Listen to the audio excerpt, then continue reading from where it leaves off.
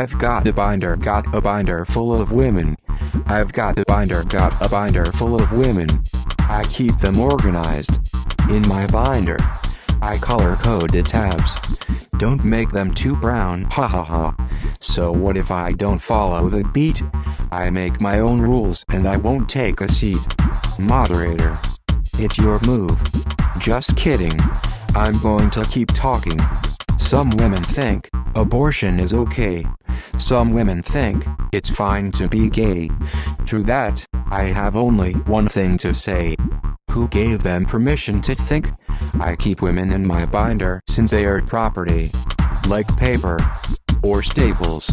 If women demand rights, then what next? Will paper demand rights? Will staples demand rights?